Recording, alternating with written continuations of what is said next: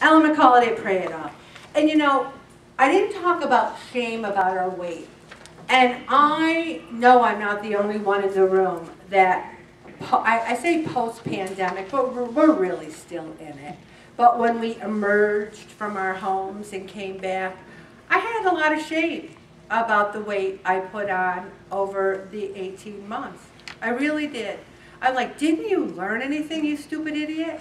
Don't you know? Oh, I took that cat of nine tails and I beat myself up like you have there was no mercy. I didn't say, oh, Ellen, you know, you were under a lot of stress. You did the best you could, sweetheart.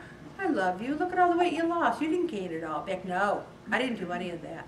I called myself every name. I was embarrassed. I was ashamed. And I could have done one or two things. I could have hidden it home and said, we're not going to do Pray It Off again. And maybe one of you would have started it up and I would have said, they're crazy. Do they know how much work this is? But you might have. But I said, I must face that shame. And the thing is it a shameful thing? Wait, why? Is it because society says it is? Is it because, why? Why am I supposed to feel shame at this weight and not feel it at 182, my lowest that I got here? That says something bad about what I think about myself. It says something bad about society. And I want to say that the Pray It Off group is not about being a model. It's not about being Gina Lola Brigida. It's about being healthy. And the redhead said that she was healthy. And she said she has a great body of health. And I have one too. All my stats are perfect. That's important. I want to lose weight to stay healthy, to see my grandchildren. But I do not want to feel shame about it. You know, we're trying to lose weight. We might have put some back on. Is it who I am as a person? And that's where that whole body image comes in. And you know, women especially, 97% of women are cruel to their bodies. They say, my arms are flabby. My thighs are flabby. Look at this roll. Look at this chin. Gobble, gobble, gobble. We are cruel to ourselves. And there's this internal voice that says, why didn't you lose weight back in 1976? Because maybe some of that flab wouldn't have been so flabby at 67. We have this internal dialogue. Again, we need to let it go. And then the TV. Dr. Phil has this show where he has all these overweight women, or should I say large-sized women, see skinny models modeling these wedding dresses and saying, if you lose weight, you can look as good as them. That's what our whole show was.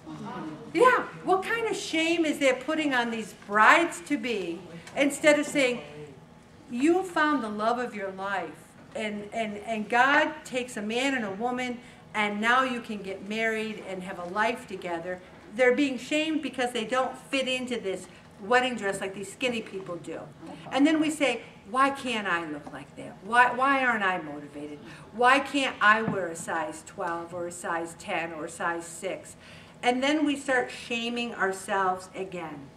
And you know, one of the things that brings healing to us and lessens the shame and makes us realize that we are valuable is talking to other people. If people were to ask me what I thought the most important thing about Pray It Off was besides God, I would say the small group. I would say the small group is so important because you're sitting around with people who get it. They're your peers. They're people who are fighting the same battles. Maybe not in the past the same as you, but similar. And only through faith can we overcome the thought that you say, I'm not good enough. We are good enough. We deserve health. I don't care about being a model in a magazine. I never did. Health. Shame speaks to who we think we are, and guilt refers to something we did. We might feel guilty that we had too many cookies, But it's not a sin per se, but that guilt turns into shame when we say, you stupid idiot, you loser. I'm not going to pray it off because of it. Shame leads us to despair through self-isolation.